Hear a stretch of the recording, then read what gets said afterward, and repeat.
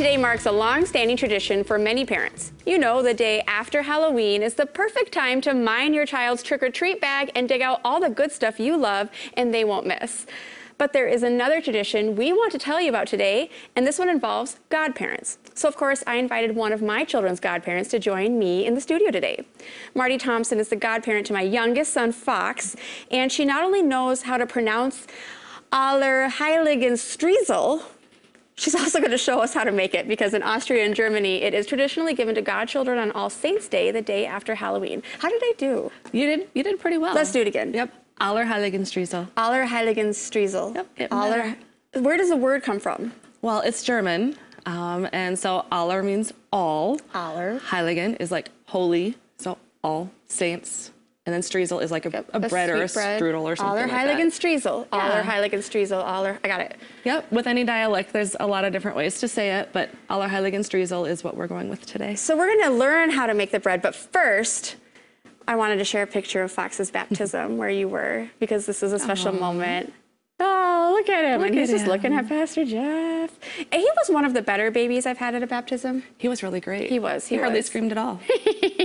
And then afterwards with your husband, Brad, who's also Fox's godparent. And then Ingrid, we've said godsister, which is really actually quite true, because your family really just does sort of, I'd say, help our family along the way. Absolutely do. Absolutely do. You know, we're all Thompsons, so we're all in it together. We can't do everything, people, and I can be responsible for some things with kids, but I can't be responsible for everything. And so it's good to have a friend who's like, did you know what's happening at church next week?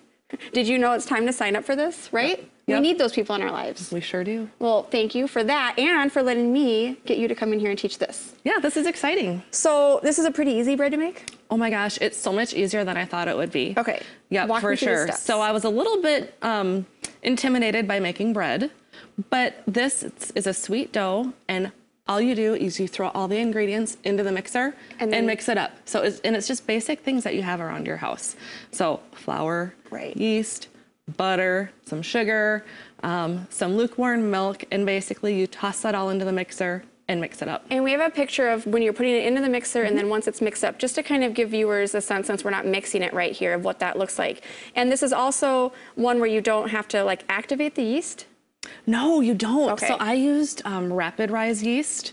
And basically, so sometimes you have to activate yeast by adding it to lukewarm water, milk, or some kind of liquid to kind of get it growing first. Nope, you just dump it all into the bowl and mix it up. Just dump it all in and mix it up. Yep. But you do still need to let it rise. You do. So after it's all mixed up, I kneaded it for about 5 minutes and then let it rise for an hour until it was doubled in size. So we have a picture on the left is when you put it in the bowl initially. Yep. And then on the right there is what it after. And literally it took only an hour for it to rise. And then it was soft and fluffy. It was soft and fluffy. I cheated a little bit. I put it in my oven.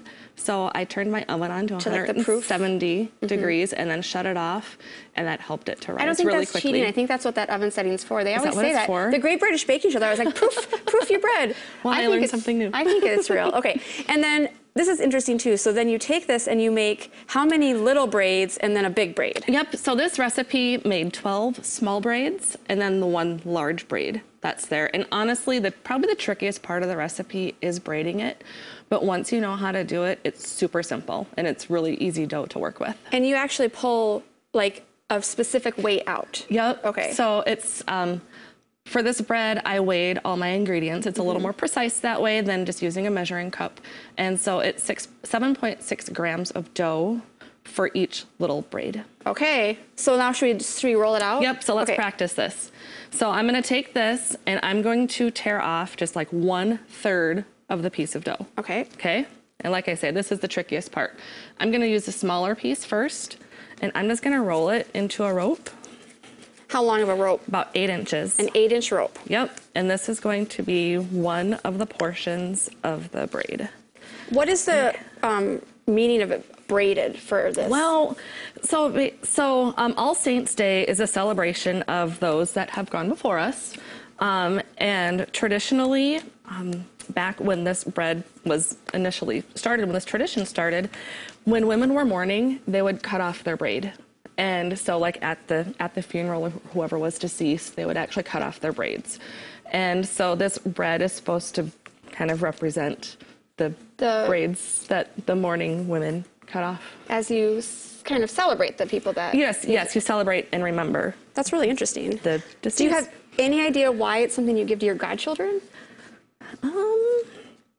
Well, just a kind of a tradition, maybe. I think it's a tradition, and it's just a good way to kind of have a good conversation about their faith and what it means to be a godparent. I suppose in a way, what their religion means in their life. If you're here living as a godparent, you can kind of give them something watching over some of the people that have left their lives too. Yes, and it's also a special treat. It's a sweet bread. Yeah. And so we have a lot of sweets usually, but that's not really typical. So if you do one 8 inches and the other one's about 16? The other one's about 16. And this is the toughest part, to get these to roll into ropes that look nice. Okay. So then you make a U shape out of the larger rope, the longer rope.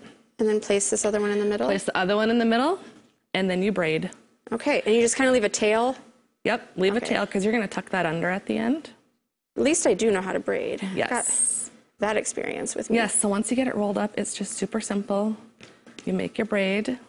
But all in, with 12 little braids and a big one, even with the time it took you to like let this rise, it still was a pretty... About 2.5 hours. Okay, and that was an hour of it rising, where I could go and pick up my kitchen and do some other stuff. How do you think? Am I hired in your bakery? Yeah, you did great. Thank you. It's beautiful. So once it's to this process where you've got your braid, then you're going to... So then I whisked an egg, and I did an egg wash over the top and baked it in a 400-degree oven for about 20 minutes or so. And so that egg wash helped give it a nice brown Is there any other traditions with this? Like, I'm going to try it now. Do we share it?